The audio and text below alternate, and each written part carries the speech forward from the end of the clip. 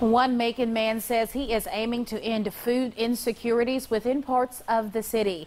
Arion Smith is a candidate for Macon Bibb Commissioner District 5, and he says he wants to do his part for what he calls home.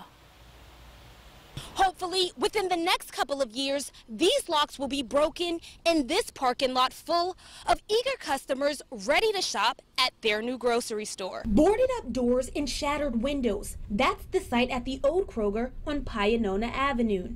In 2018, the grocery store shut down, leaving many residents trying to figure out where to buy their groceries. Well, the closest place to me is either Bakersfield, which is at least 20 minutes, or either Presidential. Community organizer and Pleasant Hill native Arion Smith says he negotiated a three-way agreement with the building owner, Active International, and national development firm Axla Development Group to bring in a grocer and storage place. So it'll be a multi-facility. If approved by Macon Bibb Planning and Zoning in July, some of the building will be a new grocery store. The lack of food in our community is something that's taken away from our community.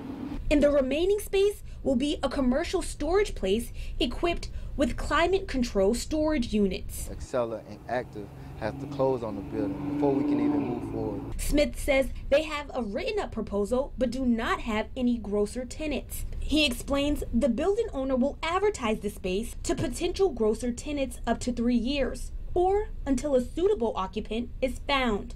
We definitely need a store over this way. Smith is not sure how much the project will cost, but says residents of the surrounding neighborhoods are happy to support the rebirth of the building. In Macon, Jatrissa Wooten, 41 NBC News. Now, Smith says the owner of the old Kroger will agree to give nearly $55,000 to local community in effort to alleviate the food desert.